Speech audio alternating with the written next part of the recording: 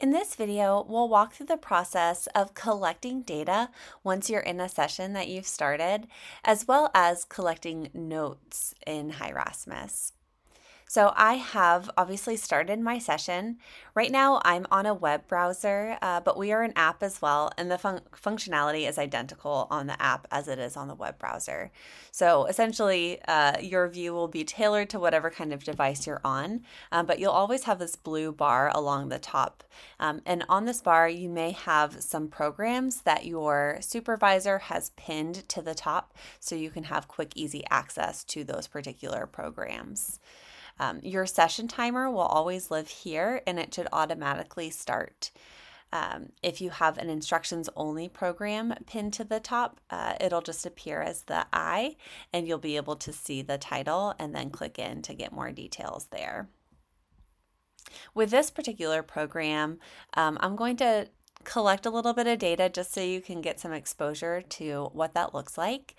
You simply tap on the target and then select what level of prompting you've used. So for Bennett specifically, we're tracking signs paired with vocal for his manding, and so I'm just documenting what level of prompting was used here.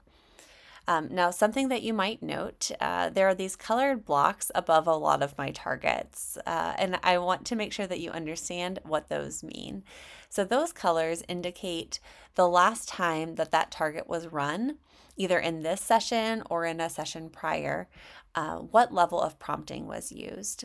So, for instance, I know that the last time Bennett manded for a drink, he required a full model prompt. But as I continue to take data, that color will change to reflect that most recent prompt level. So that can be a helpful cue to you, letting you know kind of where your learner left off. You'll also see some numbers. This second number lets you know the total number of trials that have been run within that session. And this first number is the number of successful trials that have been run today. All right, this is a behavior frequency program, so I simply tap on those targets to record occurrences that I've observed. If I get a little too tap happy, this undo button will appear next to that program once I've collected any data, so I can always hit undo to retract those most recent trials. You also have the capability to do a long tap and hold. So if there's a high rate of behaviors and you want to document those all at once without having to tap your tablet 10 times in this instance, that makes that a little bit easier for you as well. If you see a target like this, that indicates that it's a duration target. So you can simply tap on that target in this case to start my timer, and I can tap on it again to stop my timer. And you can do that as many times as is appropriate. So based off of what you're observing, you can record multiple observances and then just tap whenever you want to stop your timer. So you'll see a cumulative total here. But then one cool thing is if you want to check out those the history of that session, you can see that it actually automatically graphs in real time, and you can see just how long each individual occurrence was there as well. All right, you can have interval programs, which will appear like this. And then this last program here is for ABC data. So if you see this icon on a learner's page, that indicates that they have an ABC program. And if a learner has this icon, you'll also see it before even starting a session. So this ABC data is actually accessible in or out of a session. So here's where I can specify start time, end time if it's different from the current time. Otherwise, a timer automatically starts whenever you select that program. You can choose from some pre-inputted antecedents, behaviors, and consequences that your BCBA put in there for you.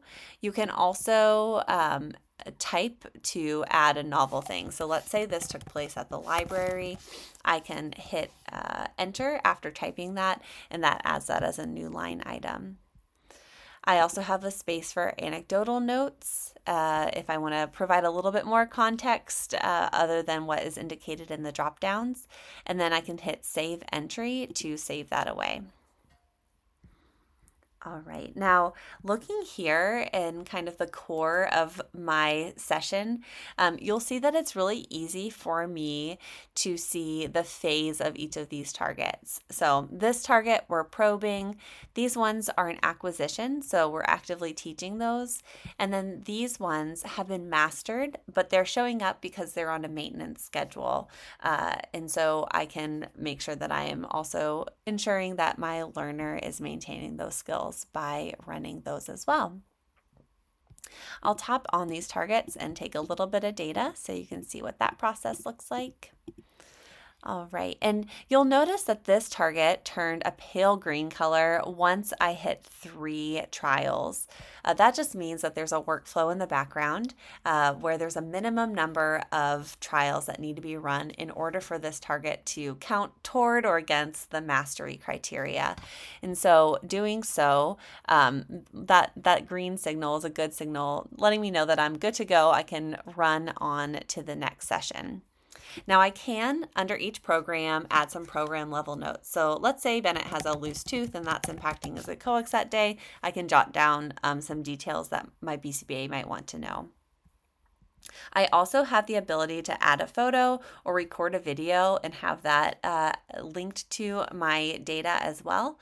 And so that can help provide a little bit more context to the data and the programs that you're running.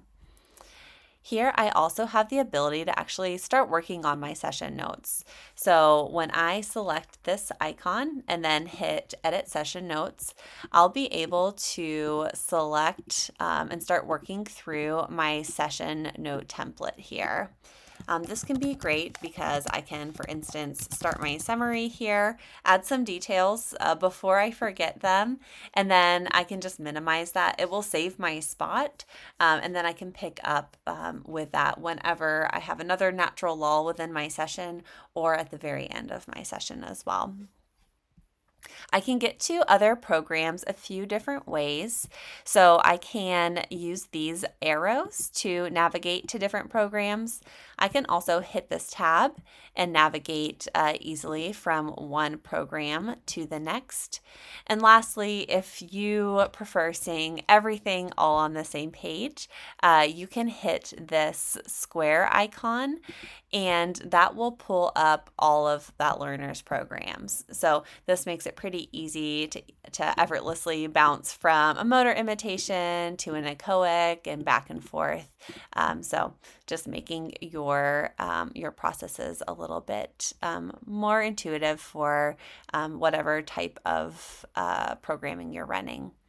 You can always hit this to zoom in to your specific program if you want to see that in a little bit more detail as well.